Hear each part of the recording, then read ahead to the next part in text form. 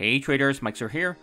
In one of my past videos, I profiled several people who got into Bitcoin early and are now worth hundreds of millions of dollars or even billions, including Micree Zhan and changpeng zhao, known as CZ. Now what these two people have in common is they turned their initial wealth in Bitcoin into billion-dollar businesses.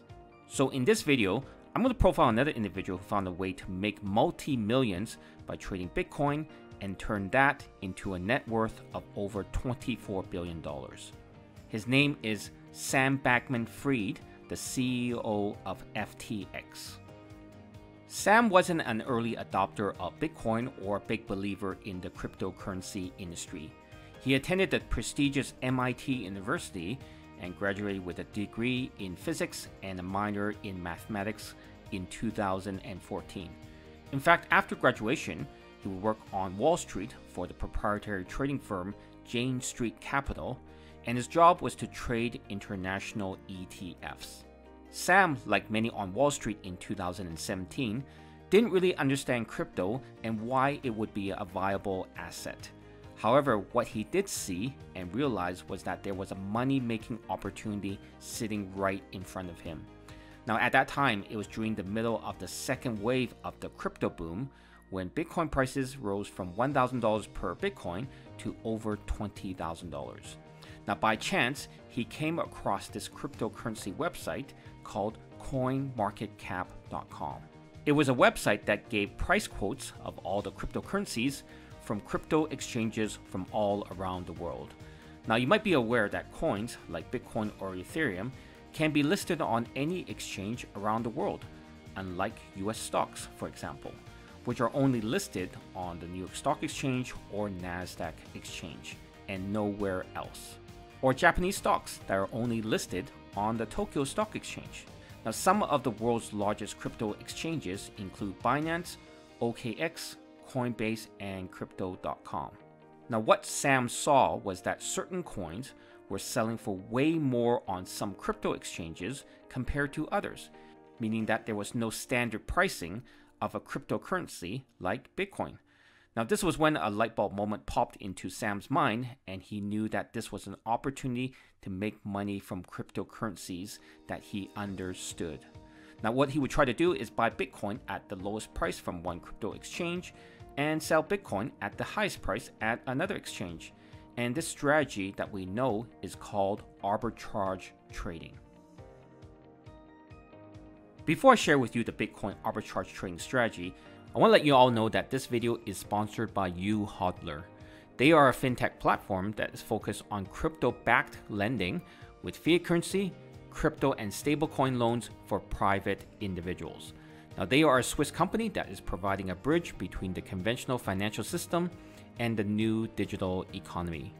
In addition to lending services, they offer a savings account that can earn you up to 12.3% per year.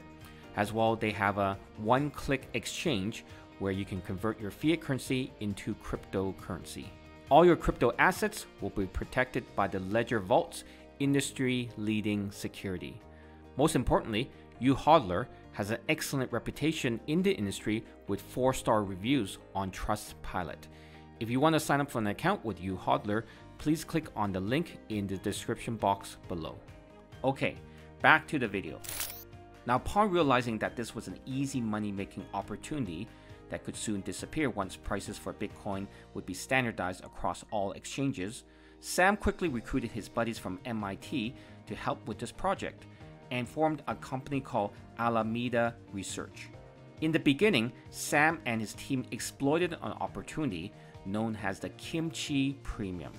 Now at the time, because there was a huge demand for Bitcoin in South Korea, it was not abnormal to see Bitcoin prices at $10,000 per Bitcoin in the US, while it traded for $15,000 per Bitcoin on Korean exchanges. Now the simple reason was due to a huge demand for Bitcoin in South Korea. However, because the Korean won was a regulated currency, it was difficult to scale this arbitrage opportunity. Sam and his team were able to make small bets, but it was very difficult to do it on a large scale, even though there were billions of dollars a day in trading volume. The simple reason was because they couldn't offload the Korean won easily into US dollars that they would need to buy back Bitcoin on the US exchanges. However, Sam soon found a similar opportunity in Japan. Now he noticed that Bitcoin prices were still trading at a premium compared to prices in the US.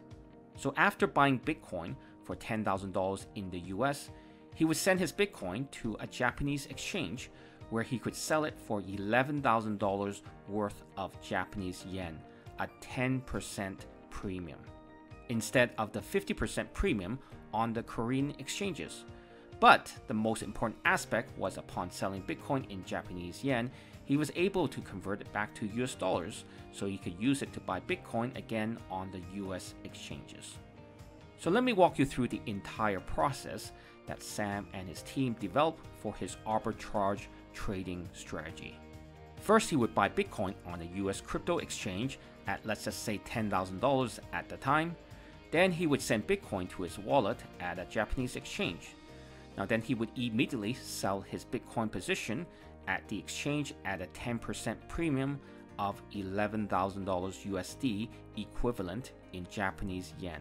Then he would wire the Japanese yen back to his bank account in Japan. He would then convert the yen back to US dollars and do a wire transfer to his bank account in the US. And as a result, he would now have $1,000 profit per Bitcoin, less bank fees in his US bank account, and they just kept repeating the whole process every single day. Because of the ease of sending Bitcoin from one exchange to another and the speed of bank wire transfers, it would only take one day for this whole process to be completed. Therefore, it was an operation that was doable and scalable and allowed Sam and his team to make over 10% profits per day or 50% return per week, which was insane profits.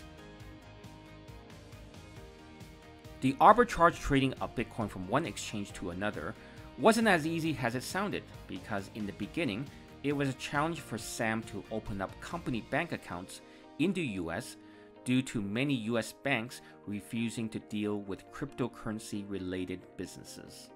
Now, even if the US banks allowed them to open up bank accounts, they would always question Sam about his international wire transfers. Also, Japanese crypto exchanges would only allow Japanese people to withdraw money in yen. So Sam had to open up a subsidiary in Japan and hire a local person to facilitate the wire transfers. However, once Sam developed stronger relationships with the US banks and the banks understood their business model, it was a race for them to maximize their profits on this limited time opportunity. As I said, the arbitrage strategy was simple, but it required a seamless execution of all the components of the trade, which was definitely not easy at all.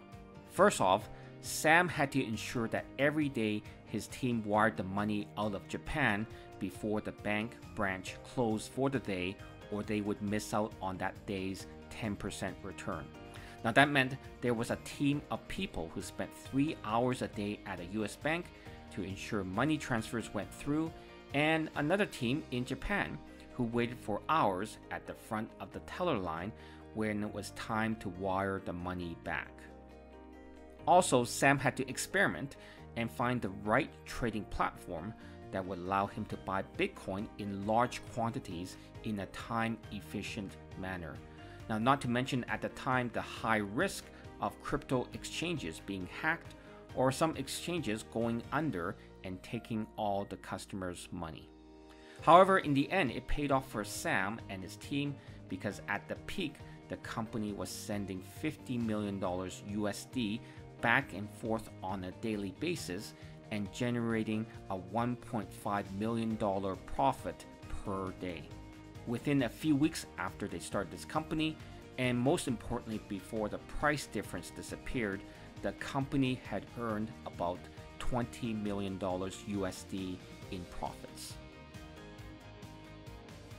Not content with their success at Alameda, Sam and his team decided to reinvest their profits partly into building their own crypto exchange, and this was when FTX was born.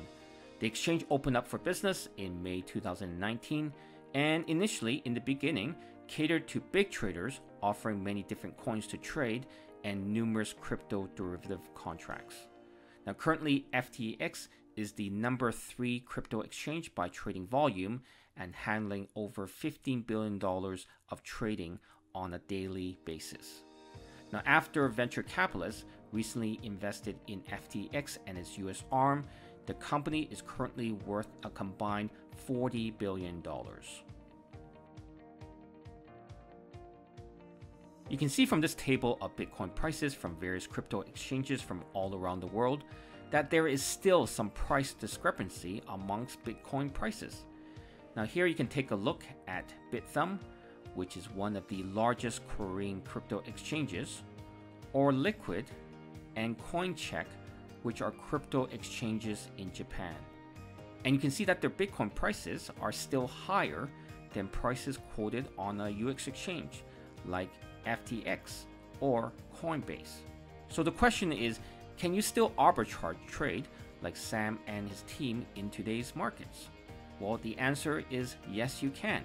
But if you include the price premium, which is only 0.2% now, and you add all the exchange and bank fees, then you barely make a profit at all with this arbitrage trading strategy. Thanks for watching. If you like this video about profiling traders in the cryptocurrency space, then leave a comment below and let me know which crypto trader you want me to profile next. I'll see you all in the next video.